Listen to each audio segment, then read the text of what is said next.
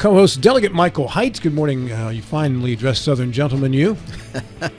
Good morning, sir. It's good to be here. And your clothing twin, Jefferson County Prosecuting Attorney, another finely dressed Southern gentleman, Mr. Matt Harvey.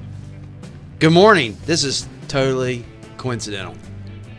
I don't know. It looks pretty coordinated to me. It might be a little coordinated. We might have. Hey, let's wear this. When I look at the two of you, I get hungry for chicken. I don't know why. I just feel like I should get a bucket of chicken right now. With the 7 herbs and spices. Crispy. Extra crispy. Extra crispy. We're the secret ingredients to making this show delicious. Oh, you know what? I like that, Harvey. I'm going to keep that. I may use that in an opening coming up a day near you. Yeah. Anyway, it's good to be back, by the way. It's been a couple weeks. Yeah. Where you been? Working. And I was out of town. Yeah, but it was one day you're out of town. But I was working as well. Mr. Height, pinch hitting for New York Times bestselling author John Gilstrap, who is in Greece as we speak. Yes. Yeah. I've seen some posts. He seems like he's having fun over there. Have you been to Greece? I have not.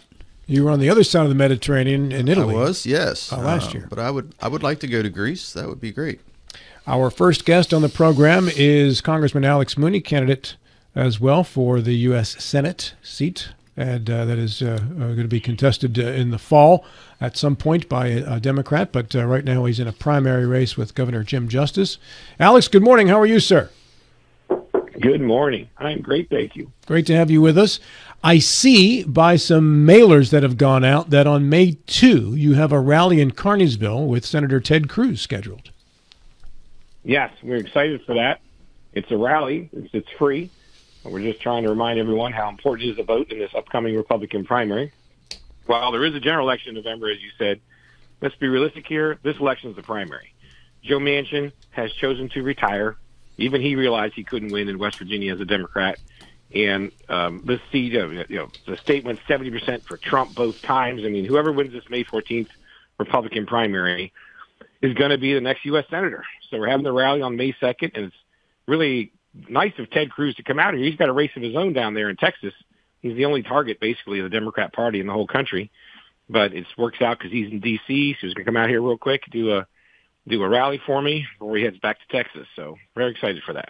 Is there anything scheduled debate-wise between now and Election Day with you and Governor Justice? Hey, man, would you schedule one? He won't do it. People have asked. I've challenged him many times. I've gone to these forums. I think I went to literally 10 Republican forums this past week alone. Bodridge, Barber, Webster, Summers. Oh, gosh, list goes on. He won't go to any of them. He won't show up where I am. He refuses to debate me. He's hiding. He's hoping people don't remember how liberal he is. But ask him. Ask him to debate. Ask him to come on your show. Ask him to do anything. He won't do anything.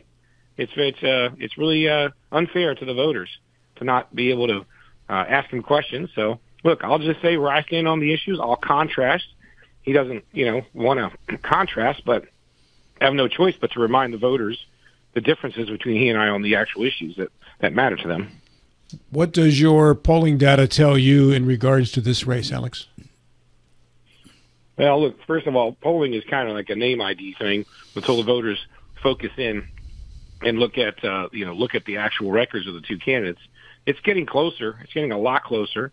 I think he's very vulnerable. So a lot of voters really just, and I actually gave I think it was an 8-minute speech at Lincoln Day last week. And after I was finished the speech, I walked out. Someone started asking me about my campaign for governor. I said, I'm running against Jim Justice, but I'm not running for governor. I'm running for U.S. Senate. And they, oh yeah, that's right. So, and this is after I gave my speech, after. So a lot of people don't really focus in until the end. There's a lot of undecided voters out there. I have found in my polling that a lot of people who said they might vote for Jim Justice are now not going to vote for him. You said you got one of my mailers reminding voters how liberal the man is. When I was cutting taxes with Donald Trump in 2017, I stood with Trump for the Tax Cuts and Jobs Act. He was trying the largest tax increase in the history of West Virginia, which the Republican legislatures killed, defeated that, which also, by the way, there are over 30 members of the Republican House of Delegates that have endorsed me. Over 8 state senators in West Virginia have endorsed me. You know how many have endorsed Jim Justice? Actually 0, not 1. He can't find one person who's an elected official to endorse him in the House of Delegates or Senate. So he has done battle as a liberal. He's basically a Democrat. Remember, he was elected as a Democrat in 2016, didn't even vote for Donald Trump in 2016. He hedged his bets, and when Trump won, then he cozied up. But he hedged his bets. He didn't even vote for Trump. So we're dealing with a guy here who wants to hide. He's trying to hide. He won't debate me. I mean, really, get together with all the radio networks and host a debate. And honestly, if he won't show up, Rob, have it anyway. I'll still show up. I'll still show up and debate. But you should challenge him. He's getting away with this. And frankly, this isn't a criticism, but the media is not really pushing him to debate. They're letting him hide. Well, that's a fair point. I'm not sure what's been done statewide. I don't have, we don't have meetings that they call me and say, hey, Rob, here's what we're doing in Charleston or Huntington or Morgantown. But I know that the last time we had Governor Justice scheduled, I got a text, I think the night before, that he was sick, wouldn't be able to make it, and we've not been able to reschedule him since. You mentioned the House of Delegates. One of those delegates is here right now. I don't know if he's endorsed you or not, but Delegate Michael Haidt. Good morning, Alex. Hey, good morning, Mike. Hey, so you mentioned earlier a contrast in a primary that is key because a lot of candidates are going to be saying the same thing. So go ahead and explain the contrast between you and Governor Justice and what sets you apart. Well, thanks, man. I voted to repeal Obamacare. In my view, the government interfering and taking over a healthcare system is a bad idea. Obamacare is not working. So I stood there with Trump, and we voted to repeal Obamacare. Unfortunately, 3 Republican U.S. senators, you remember John McCain did his famous thumbs down thing on the Senate floor, and because 3 rhino liberal Republicans voted with the Democrats, we never repealed Obamacare. And Jim Justice came out during that time and attacked the Republican Party, criticized us for our attempts to repeal Obamacare. He's all for Obamacare. He said we need it, we rely upon it. He's a big government guy. He vetoed that bill y'all passed to let people choose whether or not to vaccinate. If he was people who don't even go to public schools, like private school students or virtual students, they should have a right whether or not to vaccinate. He vetoed that bill. I completely disagree with that. And then, look, if you look at the ads he's running now, if you listen to the ads he's running now, he's attacking me, right? On his TV and radio ads, he's attacking me. And the reason he's attacking me is because I do not vote for the Joe Biden $1 trillion spending bills. Look, there are things in those bills I like. Every $1 trillion bill has some things you might like. Funding for roads, veterans, other, wall repair money, other things like that. I support those things. I've voted for those things in the past. But if we keep giving Joe Biden $1 trillion spending bills when he's running his woke agenda on this country, sex change operations in the military, FBI raiding Mar-a-Lago, not holding them accountable, not building the wall. We don't even get him to build the wall. He's doing everything except building the wall. And look, most Republicans, or many, have got the guts to vote against these spending bills. I do. I vote against them. He attacks me for that. I mean, that's what he's attacking me for. 2 years ago, in the race against David McKinley, Jim Justice actually ran TV ads because I wouldn't vote for the non-infrastructure bill, the $1.3 billion non-infrastructure bill that most Republicans voted against. He attacked me for that. This guy believes in big government, more spending. Our debt, people don't talk about this enough. Our debt is $34 trillion. The interest rates have gone up. Right now, the interest on our debt in this country is more than it costs to fund the entire military of the United States of America. For the first time in history, we're paying more on interest payments on our debt than to fund our military. And it keeps going. It keeps going. So unless Republicans like me are actual conservatives, and this is my voting record. This isn't like personal attacks or whatever. This is my actual voting record. I have voted against all those Biden spending bills. The first bailout bill he did, the $1.9 trillion American Rescue Plan, that was when COVID first hit. You know how Democrats are. Never let a crisis go to waste. And Biden ran through a $1.9 trillion spending bill with all sorts of Green New Deal, total lot of debt. Every Republican U.S. Senator voted against it. Literally every Republican U.S. Senator. Guess who endorsed it and said we needed it? I was all for it. Jim Justice. Jim Justice. He would literally be the most liberal U.S. Senator when it comes to spending. We have to remind people of this, I mean, I know he worked with you guys on other issues and he did some stuff that's positive, but we have to remind people how liberal this man really is. He's really still a Democrat. I mean, I could go on, but those are some good examples. You mentioned some attack ads, and I see attack ads coming out from what I would consider both camps, but not necessarily, because a lot of these attack ads are coming from PACs, and they're not necessarily associated with the Mooney camp or the Justice camp. How do people differentiate from what is actually coming from your camp or the Justice camp and what's coming from what I would say like dark money PACs? The Club for Growth has endorsed me, and last year they ran some ads basically criticizing him for supporting all the Biden spending. I recall those ads were, and that's factually accurate. There's other groups, other super PACs out there that I think are part of the establishment in D.C. that run ads attacking me. And frankly, if you look at the ads, they say I wasn't born in West Virginia. I'm a West Virginian by choice. That's actually true. I chose to move to West Virginia. I think that was a great choice that I made.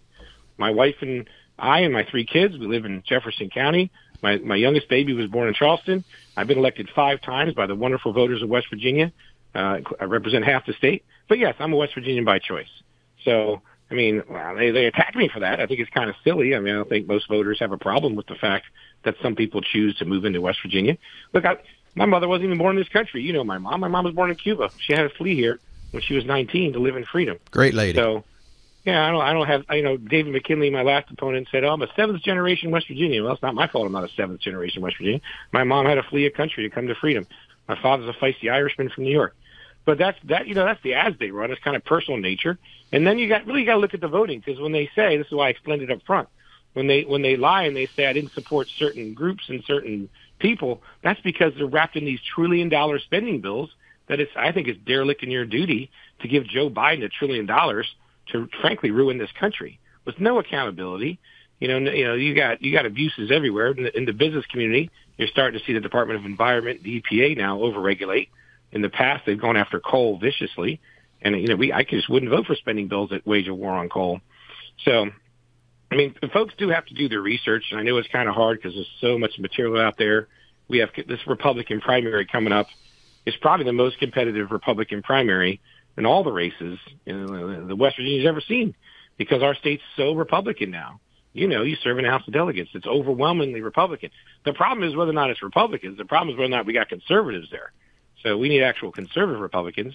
I should mention I've been endorsed. Well, of course, Ted Cruz endorsed me. As you mentioned, he's coming to town. Senator Mike Lee endorsed me. And Senator Rand Paul has endorsed me. Those are the 3 that have endorsed me. Whereas the establishment that's running some ads on Justice's behalf, they're all for my opponent. So this is like, if you look at the country right now, there's no other competitive U.S. Senate Republican primary. Ohio's over. Pennsylvania, the guy's not really strongly opposed. Actually, that's over anyway.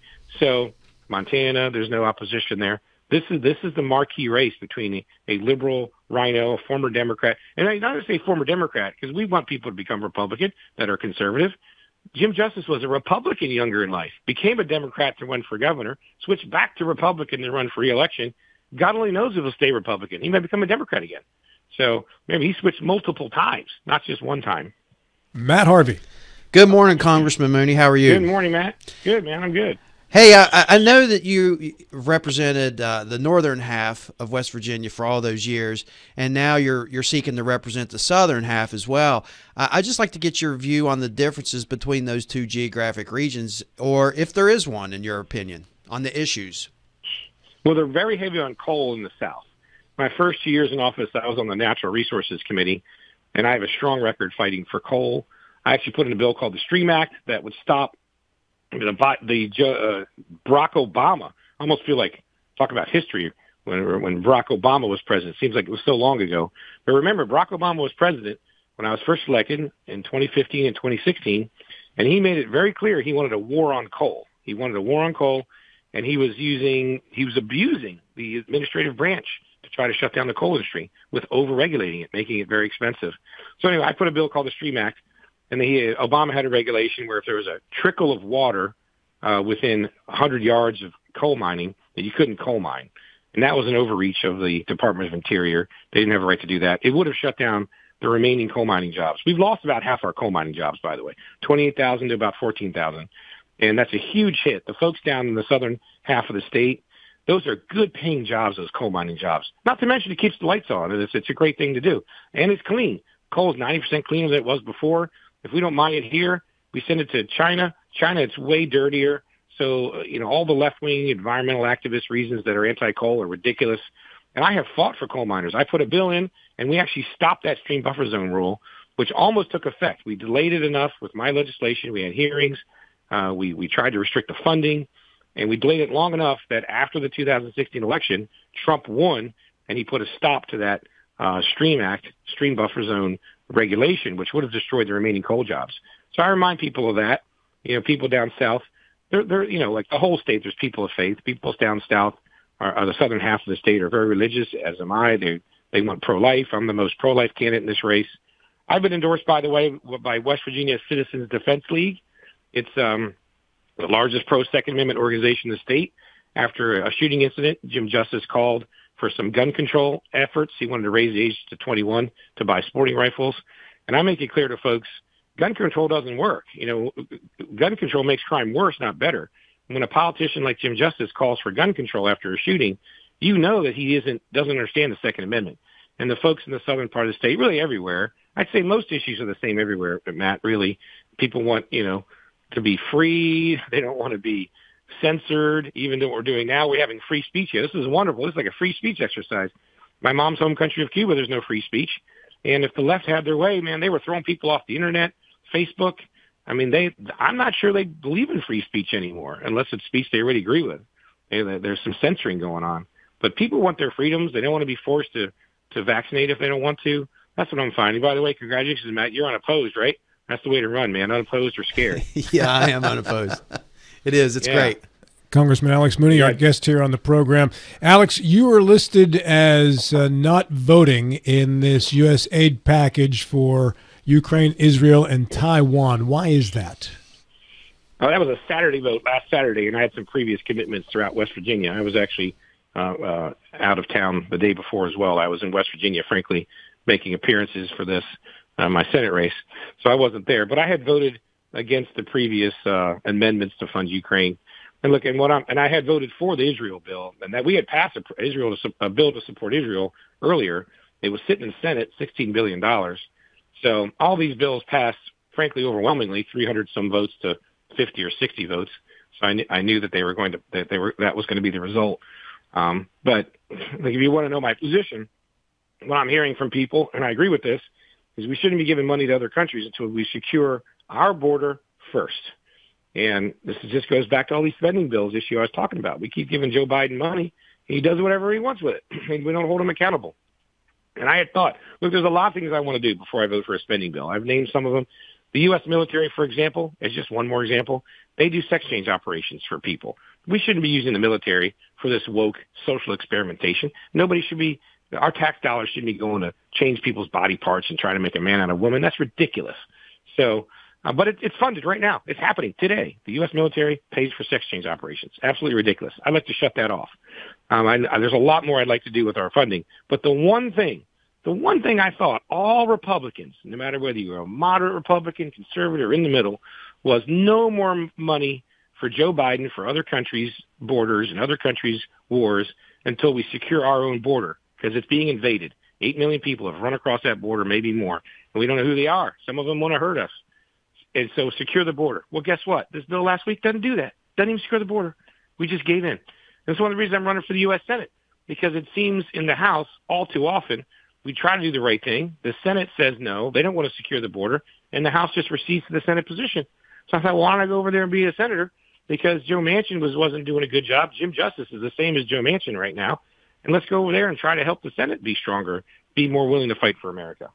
Would you be in favor of what Marjorie Taylor Greene was suggesting in removing the current speaker? No, I'm not. I'm not in favor of that. We tried that once, okay, and look at the difference, right?